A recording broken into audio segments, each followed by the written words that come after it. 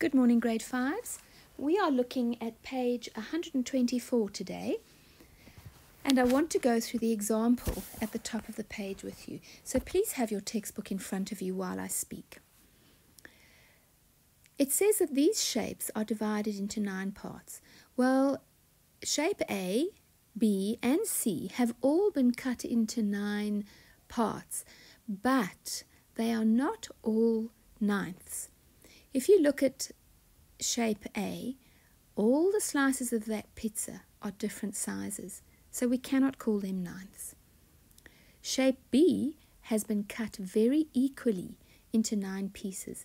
Each of those pieces is exactly the same size, so we can call those ninths. Shape C has been cut very unequally, so we cannot call those ninths. So in exercise 64.1, they ask you which of those shapes has been cut into ninths. So you need to make sure that the shapes are cut equally in order for them to be ninths. For question 2, they've given you the wrong number line. They've made a big oops. So for question 2, I want you to turn back to page 123 and copy the number line at the top of the page into your books and complete it. Questions 2 and 3 will use that number line as help. Question 3 asks you to put those fractions in order from smallest to biggest, and question 4 asks you to fill in the crocodile, and the number line will once again help you to do that. If we look at exercise 64.2 on page 125, and we look at the example. The grade 5 learners share a slab of chocolate with 18 blocks equally among them. So if I draw that block,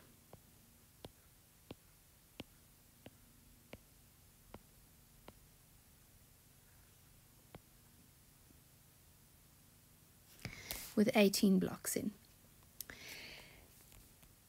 they are asking you for ninths, and you're going to say to me, but hang on, each of these is 1 out of 18, and you would be correct. So how are we going to find out what 1/9 is? Well, one way of doing that would be to draw a block above it that is cut into 9 pieces. Each of those would be 1/9. So,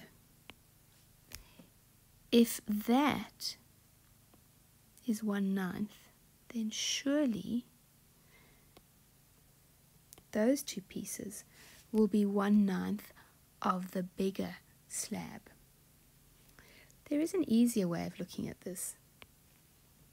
Sharing is dividing. We know that. So if we take 18 pieces and we divide it by 9, our answer will be 9 into 18 goes twice. So we know that if we share 18 pieces of chocolate equally between 9 children, they will each get 2 pieces.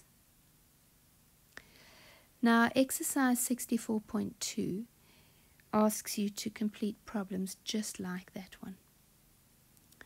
Number 1 helps you step by step to figure it out. Number 2 does not. They ask you to figure them out on your own. If we look at question 2a, they are asking you for 1/9 of 27 nuts. Now, instead of drawing 27 nuts and sharing them out between 9, we know that divide is sharing. And 27 divided by 9 is 3. So 1/9 of 27 nuts is 3 nuts.